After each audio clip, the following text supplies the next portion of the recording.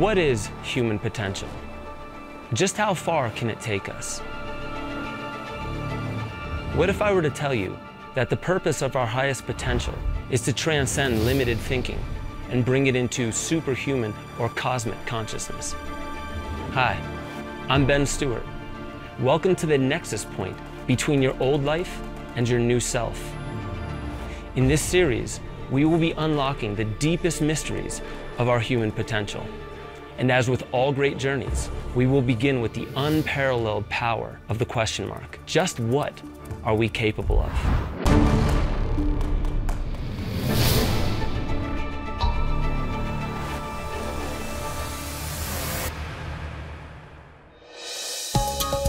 When you look at yourself in the mirror, do you see that which you are right now, the finished product, no more, no less? Or do you see that which you are capable of becoming? The only thing standing between you, who and what you are now, and a future filled with unlimited possibilities is a belief that you hold about you and the world that you live in. So when I say the words full potential or peak potential, what does that conjure up in your mind? What do you think of? Do you think of the people that can lift the heaviest weights, run the fastest, jump the highest, hold their breath the longest? What about withstanding the most extreme conditions? Or super memory, super recall, the ability to read faster than anybody else? Are these the things you think of? And mind you that everything that I've just mentioned are truly the outward or more masculine qualities. What about the feminine qualities? The ones that are more hidden, such as intuition, grace in the face of great adversity, compassion when it's needed most, and fertility, being pregnant with possibility. These are less measurable and so less talked about, but they're just as, if not more, important in the path of our greatest potential. So I liken our human potential with a seed or a plant. Once the conditions are set, enough food, water, light, it will simply grow. No force required. In fact, force will only hinder it. So are the conditions for your potential to grow set? And if not, what's holding you back? Are there people, forces, situations, vows and commitments that you've made, a form of self-sabotage that you engage in that holds you back from what you could become? So I'll ask you one more question. The word impossible, what does it mean to you? If you think of it, this word will inscribe itself into your brain and into your behavior. So be very careful of how you define that word. Now, the brain isn't the only and most important organ that we have, but it is the one that neuroscientists and modern science seems to focus on the most. So let's just start right there. The brain. 2 hemispheres and 3 lobes, very uniquely set up. And even though there's been a little bit of a myth in the past that the right hemisphere is completely creative and the left hemisphere is totally logical, this has been dispelled to a bit, but neuroimaging has helped us see that we do have 2 distinct brains and they think distinctly different. So now let's take a look at a series called Steps Away from the Future. This episode, called The Hidden Side of the Brain, will show you something about the evolution of our brain that you may not have known. Of course, talking about the left side and the right side of the brain is a simplification. Our brain isn't a map, as people used to assume naively in the last century. It's characterized by an astonishing plasticity, which localizes on the right side of the brain functions that are on the left side in other people. Nevertheless, in most cases, the functions of analysis and logical reasoning are on the left, whereas visual and intuitive functions are on the right. There's a snowstorm on the little city of Fond du Lac, Wisconsin. This is where Dr. Daryl Treffert lives. This psychiatrist has dedicated 40 years of his life to the savant syndrome. We are a left hemisphere society. We depend on our left hemisphere. It serves us well. Logical, sequential thinking, language, things that have served us well. They serve us so well that we begin to use only that well-worn pathway, sort of to the neglect of the rest of the brain, the right hemisphere. Yeah, some people call that the tyranny of the left hemisphere. Now, the human brain went from 1,440 grams, about 150,000 years ago, and then it put it into reverse and brought it back to 1,300 grams, meaning our brain has shrunk in the past 150,000 years. So the question we must ask ourselves is why? There's a book called Return to the Brain of Eden by Tony Wright and Graham Ginn, and they've done amazing work looking at just this question. In this book, they also talk about savant syndrome, the amazing ability for our brain to be able to incur some kind of a damage, and then the healthy parts of the brain take over those functionalities. These savants actually have a gift that no one else has. Now we're going to go back to Steps Away from the Future and that episode, The Hidden Side of the Brain, because they dive a little bit deeper into the savant syndrome. Kim Peek was the inspiration for the movie Rain Man, and I was a consultant to the movie, and that's where we first met. Kim is what I call the Mount Everest of memory. He has memorized 12,000 books, word for word.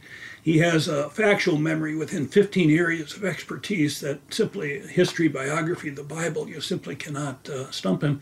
And one of the most amazing things about him is that he reads so quickly. He reads one page with one eye, and he reads the other page with the other eye, and immediately goes to his hard disk, and it's stored there. I keep saying at some point the image has to come up disk full, but it never does. The human brain is divided into two hemispheres, and they have two very different functions. And so this is a human brain. And so you're looking now at the external surface of the brain. This is the left hemisphere, this is the right hemisphere. And you can see here that they're divided into two halves. And the two hemispheres process different kinds of information in different ways. So the right hemisphere is all about experiencing the present moment. It's all about right here, right now. In the right here, right now, there are no boundaries. Everything is perceived as energy. And so the atoms and molecules just experience the energy and they blend with one another so that there's the big picture vision. So the right hemisphere thinks in pictures, and it's all about the right here, right now. The left hemisphere takes that present moment experience and then breaks it down into details. And part of the details is our language, our ability to speak, our ability to make sound, our ability to place meaning on that sound.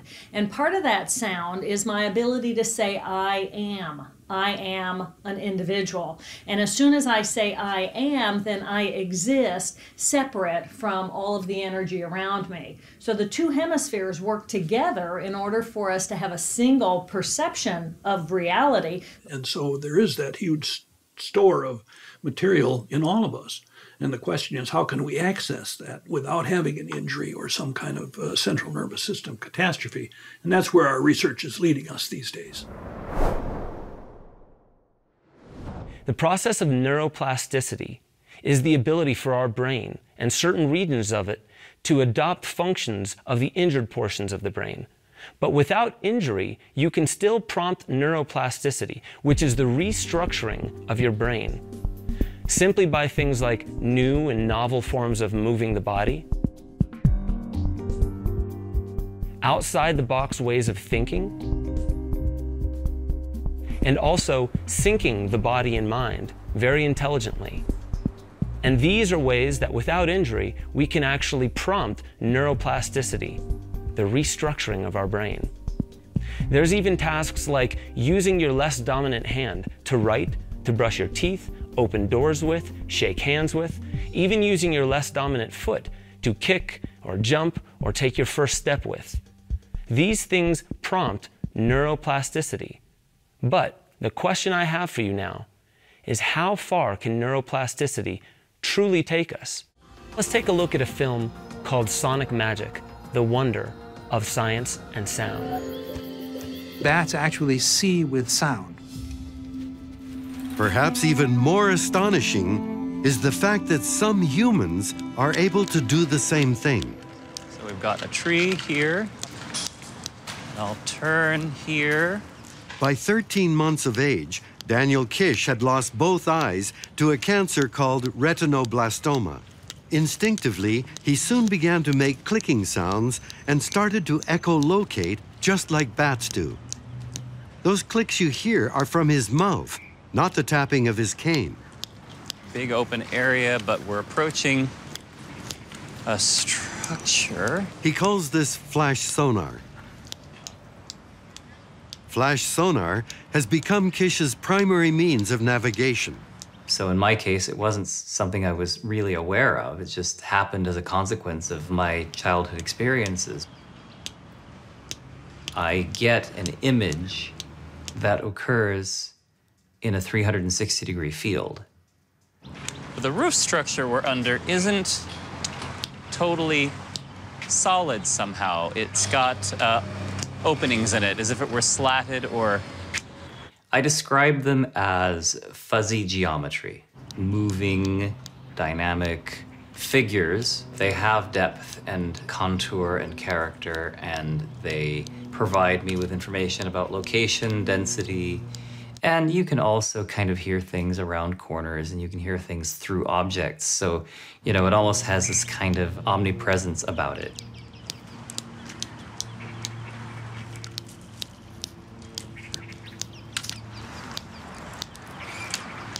As a kid, I was raised to think of myself as pretty unremarkable. My parents, their emphasis, their regard for me was you're a kid like any other kid. We asked him to draw a picture, to recreate from memory the image he got from nothing more than the sound of clicks. I'll just do a little dashed line here. And remember, he had never set foot in this pavilion before today.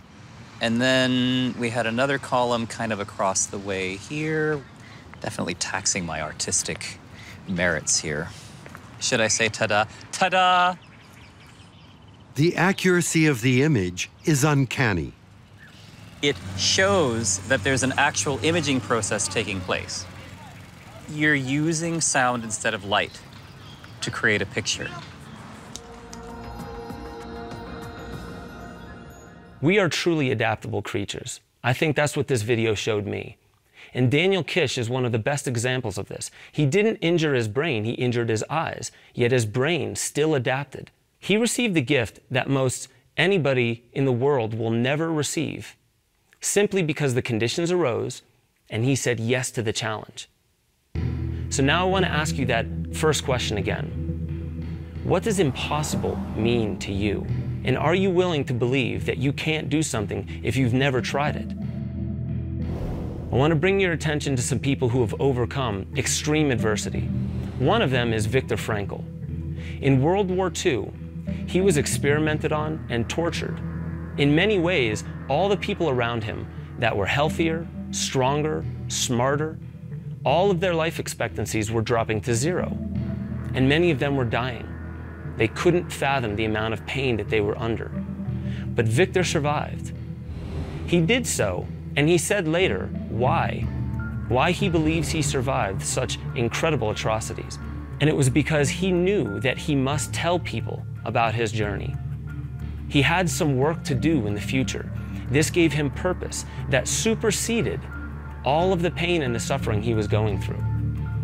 Viktor is quoted as saying, "Everything can be taken from a man, but one thing, the last of the human freedoms, to choose one's attitude in any given set of circumstances, to choose one's own way."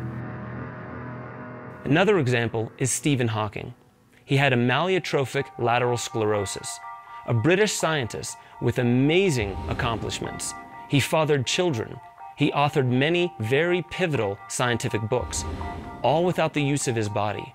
Then there's Frida Kahlo, stricken with polio at an early age, suffered a very severe car accident, and had chronic pain in her back for the rest of her life, in a way that most people would be bedridden, but not Frida. She knew she had to paint. She knew she had to express herself. So she did, and she became a renowned painter. Then there's Helen Keller, born deaf and blind, and despite these setbacks, despite 2 of her greatest sense organs being taken from her from birth, she still authored about 400 articles, several books, was involved in women's rights and politics. And even Albert Einstein, thought to have dyslexia and maybe even Asperger's, didn't speak until the age of 4. Although he is one of the most celebrated scientific minds in history, he is quoted as saying, "Everybody is a genius, but if you judge a fish by its ability to climb a tree, it will spend its whole life believing that it is stupid." Side note, none of these individuals went down in history as the people with poor luck. They are known for incredible accomplishments. Now I want to bring it deeper. The shamans. Stories of shamans that go back many, many thousands of years. Many of these stories actually begin when the shaman suffered some kind of an injury or had a fever that prompted innate capacities to come out that they never knew they had. So by taking a look at these stories, were these individuals just the crazy people in the society? Not the shamans. The shamans were looked at as one of the most respected and heralded positions in any tribe. The information that they would bring back to the tribe was so useful that they were one of the most respected roles you could imagine in any tribe. And one hallmark of shamans is entering an altered state. One of the biggest ways they did this was through the use of psychedelic plants. Now we're going to take a look at a Gaia original series called Psychedelica. One of the fundamental effects of psychedelics is to integrate material that's normally not accessible to consciousness. And the fundamental way in which psychedelics make this information available is by a destabilizing of what's called the default mode network. This part of the brain that integrates our sense of self, our autobiographical memories, and our reflection upon our lives. So basically what's happening under psychedelics is a liberation of the parts of the brain, that 80 or 90% of the brain that they say we don't use. I mean, we use it, but we're just not able to access it. Psychedelics give us access to that unconscious. The language facility in the brain is destabilized as well. So the combination of our self-identity and our language being put off balance by simply ingesting a plant gives rise to the ineffability of the experience. Just as we see with any mystical or spiritual experience, words are not enough to communicate the magnitude of the experience.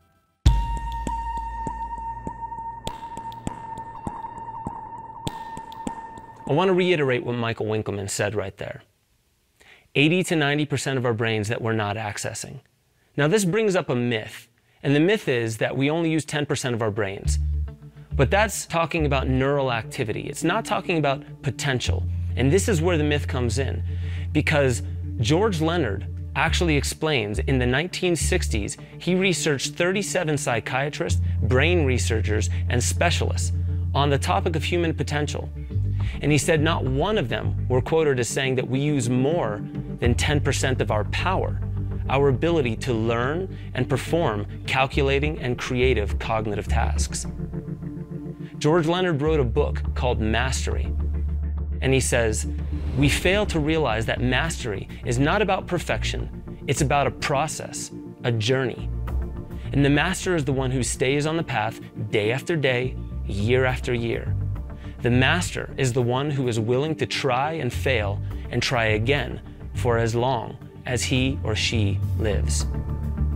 So now I want to ask you again, a question that I asked you before. What is holding you back from the rest of your potential?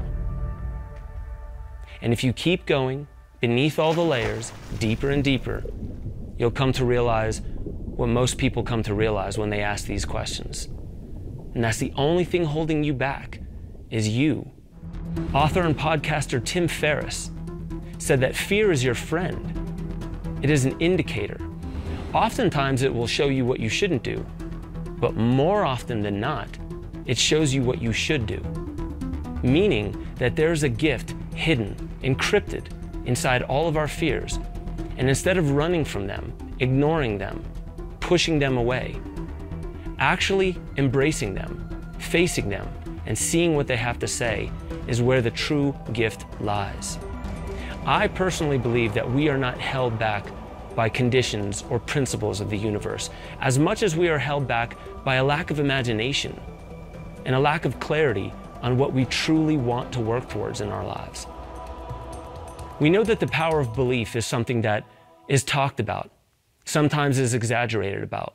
But the placebo effect is one example of the incredible power of the mind and belief. We know that all pharmaceutical trials have to set up and beat the placebo effect in order to go to market. And we give all the credit to the pharmaceuticals, but we don't give any credit to the placebo effect, the power of belief. And the reductionists and the scientists may scoff at this and say that we exaggerate a little bit too much. But if something works, it simply works. And the power of belief does just that. We're living in a very unique world, one that we scarcely understand. Even the scientists will agree on this. Albert Einstein, who we already mentioned, one of the most celebrated scientific minds in all of history, is quoted as saying that time and space are modes by which we think and not conditions in which we live. Think about that. That's a powerful statement. One of the fathers of modern science saying that time and space are not conditions outside of us, but modes by which we think. And thinking can be changed. At the same time that Albert Einstein fathered one branch of science, being modern physics, another branch was birthed. And this is the branch of quantum physics and quantum mechanics. And Niels Bohr said that if quantum mechanics has not profoundly shocked you, then you haven't understood it yet. Now, in this series, we will go deeper into the quantum phenomena and the implications that it has on our path towards our potential. But for now, just realize that there is a world beneath this world.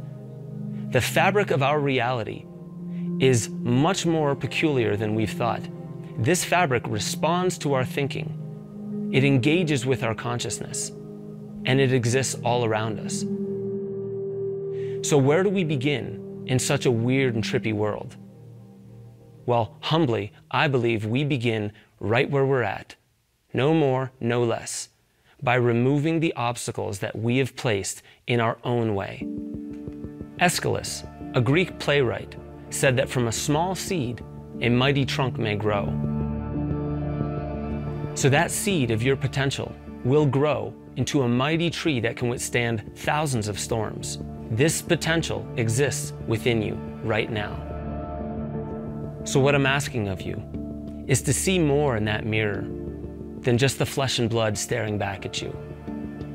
I want you to remember that you are far more than you've ever considered. You are actually your entire impact upon this planet. This is why the Native American Indians, when their council would sit and speak about the future of their tribe, they had one credo that they would adhere to most of all. They said, in our every deliberation, we must consider the impact that our decisions will have upon the next 7 generations. Meaning long after you're gone, your impact on this world will still be ringing.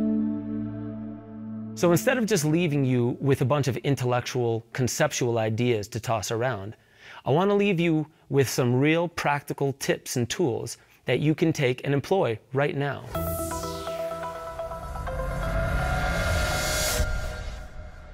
On a piece of paper, draw a line down the middle. On the left side, write down some things that you feel are impossible for you right now. Things like, it's impossible for me to run a mile or get married.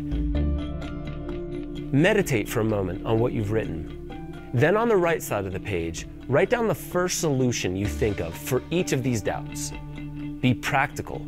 Try to stick as close to the things that are just out of reach instead of finding the most extreme examples of impossibility. We're not claiming to be superheroes just yet. And throughout the week, come back to this list and reevaluate your doubts and see day by day how they change. If you employ these tips just a few times before you see me next, you will begin to demystify what you believe is impossible and hopefully have realized that it is only your doubts that keep you from living to your full potential. Thank you very much for joining me, and I'll see you next time on Limitless.